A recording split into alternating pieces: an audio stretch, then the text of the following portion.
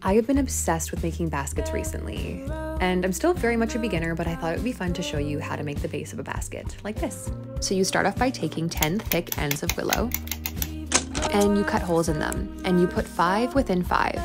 It should look like this.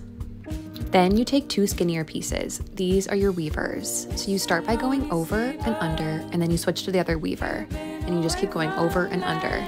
As they overlap, they lock each other in. Go around twice and it should look like this. Then you start opening up each of the spikes to make a star. This part's pretty key because you want it to be flat and even so that your basket turns out semi-symmetrical.